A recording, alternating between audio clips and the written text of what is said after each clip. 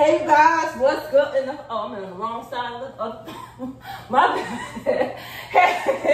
Hey you guys, what's good in the hood? I'm your girl Maisha with Maisha Road to Success, and I'm back with another video. So I'm gonna show y'all these yoga stances that really have been helping me with my dance journey since I've been going back, because I haven't been doing yoga the whole year. So I really hope y'all enjoy these yoga poses or whatever. So one of the first yoga poses that I really like is child's pose, and this is like really considered like a deep child's pose, but usually some people just be like this. So for people who blind, I pretty much got my you pretty much sit on your knees or whatever, and then you sit back on your heels and you reach forward or whatever. So that's one of the first things that really came in handy. And you should be able to feel it in your hips. So when you breathe in through your nose, out through your mouth. Keep in mind, I am not trying to teach yoga. I'm just trying to show y'all the yoga stances that I do, because I guess I ain't certified, so I ain't supposed to be teaching. But yes, so you breathe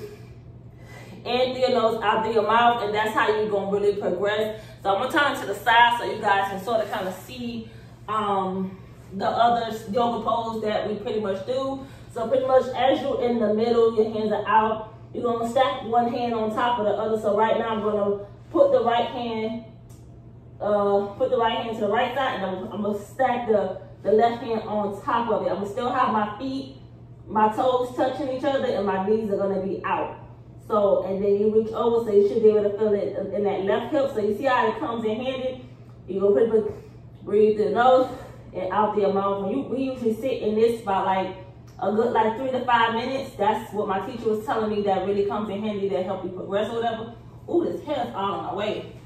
And then you go back into the center and you reset again, and then we go over. I'm going a little faster than what they would teach you in yoga or whatever. It's more slow paced. We be in about 60 to 75 minutes, like an hour and 15 minutes. So you can imagine how many stances that we do and how long you hold it. So now I'm switching to the other side, same position or whatever, and I'm breathing out. So you're gonna sit there, try to do these, like I said, every stance that I do, try to do it at least 3 to 5 minutes to hold it there.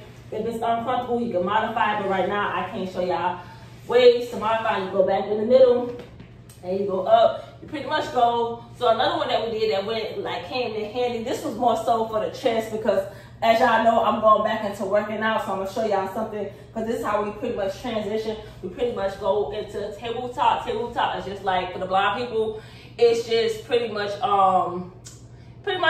on your hands and knees, pretty much like a dog or whatever. So you pretty much thread your hand out. So you have your arm to the side, like for the people who can see. I'm gonna turn this way so you can see what I'm doing. I think this would be a better view. You have your arm out to the side. You're still just like this, and you're gonna thread it through that arm. You're gonna go up over like this. So now the left arm gonna be under the right, and you're gonna come down. You're gonna still be in sort of kind of like a child's pose position, but you're gonna come down, and it's gonna come in handy for that hip. You're probably gonna feel it in that right hip, that left hip, and you're gonna feel it in that left shoulder. And then, like I said, we hold it here. And then we just pretty much switch it. Whatever you do on one side, you always do on the other. But pretty much in yoga, we have this arm out a little bit more. Ooh, this hair is in my way, her teeth. Sorry, y'all. Can't let this hair wig fly. Oh, all right. So the next one that we do, I think I gotta turn. I'm not sure if y'all can see it, which way I have to do it. But this one, you pretty much go on your stomach. You put the right arm to the side, pretty much. You lift that, you keep that right leg straight, you lift that left leg up, and you bring you bend that left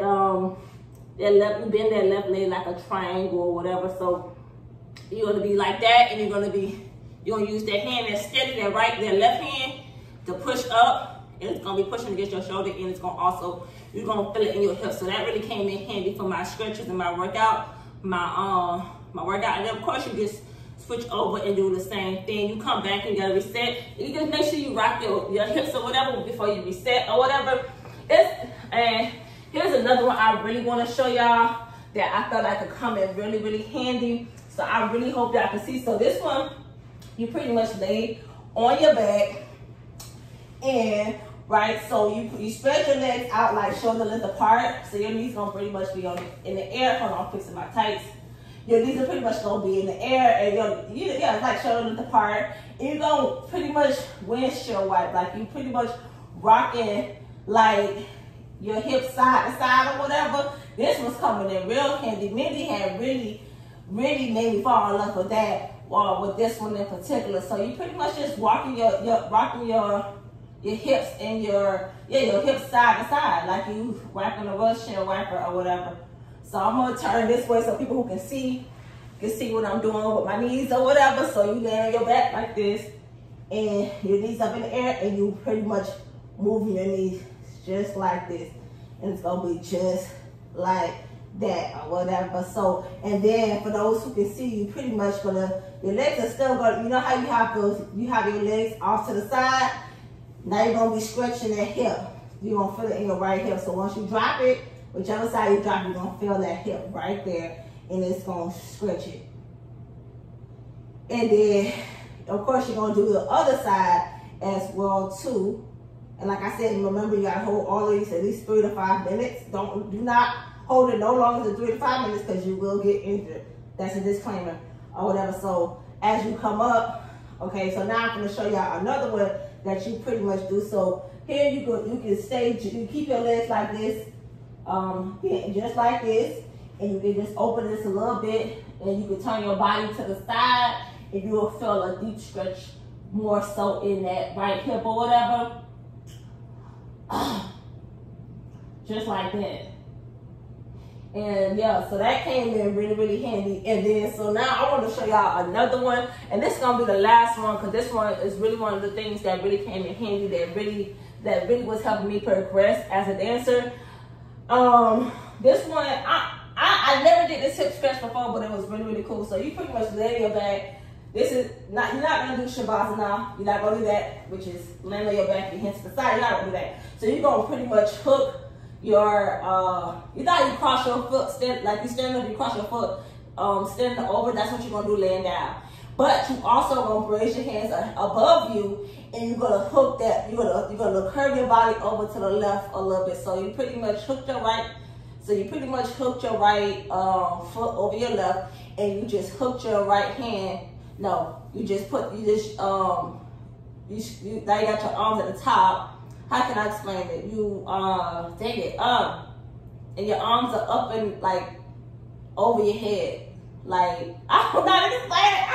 But you pretty much got you pretty much use your left hand. That's what it is. You pretty much use your left hand to stretch to pull your right side over, and so that's where you will feel the stretch as well too. So yeah, that's what you're gonna pretty much. And then if you have somebody to help you, you just pretty much get them to, like, if you don't feel the stretch as your body curving over, you just have them adjust it to where you can feel it a little bit more. And this was the one I had really loved. So I really hope y'all enjoy. And then of course when you finish and stuff like that, you do Shavasana and stuff like that when you finish all of these things, and that's laying on your back and relaxing and breathing in through your nose, out through your mouth. So I really hope y'all enjoyed those yoga poses that came in really handy for my dance journey. I hope y'all stay tuned, because I'm gonna show y'all where I've been at, like, you know, what my flexibility and my strength is at, far as like all the training I did. I really hope y'all enjoyed this video. I really hope y'all saw me, because